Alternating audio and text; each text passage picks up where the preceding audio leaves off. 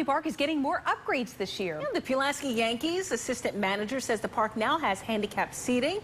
The bleachers behind third base were replaced as well with cushioned seats. Calfee Park was also renovated before last year's season opener.